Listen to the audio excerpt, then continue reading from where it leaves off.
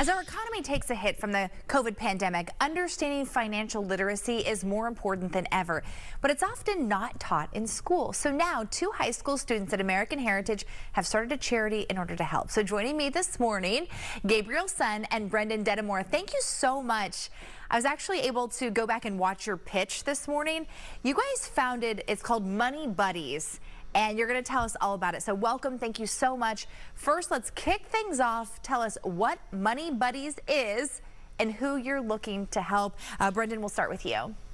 Awesome. So MoneyBuddies is a program to help young kids, typically through 3rd through 8th graders, and we're teaching them basic skills in financial literacy and money management. And we're teaching these workshops with our school's business club. So it's kids helping kids, really. That's fantastic. I don't know how many times, even in here, my co-anchor and I, Mark, have said, wow, wish there were some of these things that you have to do as an adult you learned when you were in school, and to do it so young is awesome. So I would imagine you had the similar ideas. Is that how you came up with MoneyBuddies? Yeah, so after Brendan and I joined our school's business club in 10th grade, we really realized how underprepared we'd been for all the financial responsibilities of adult life.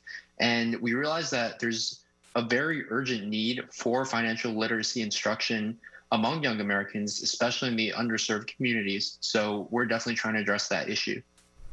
And we've had so many winners of the Philanthropy Think Tank on here. Tell us a little bit about how you got this nearly $15,000 grant. You got $14,500. So what does this mean for you, and what are you going to do with the money?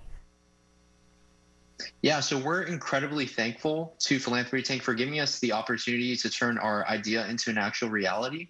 Applying to Philanthropy Tank was a very rewarding experience. The staff was supportive, and it was an accessible process. We had to submit essays about our program, and then we gave a live pitch in order to receive our grant. So we're really hoping to use the money to improve our workshops and make our lessons very fun. That's awesome. So how many students have you been able to reach, or how many classes have you been able to teach? So currently we've held over 25 workshops and we've reached around 50 kids, but we hope to increase that number by, we're making a website in the making, so we're gonna increase our impact.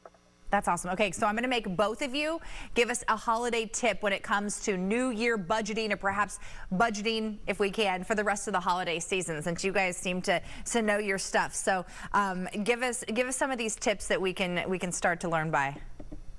Yeah, so one important tip is definitely to plan your gift-giving budget at the beginning of the year, so that you know how much you can save each month in order to prepare for the holiday season. That's a good one. Okay, what's another one?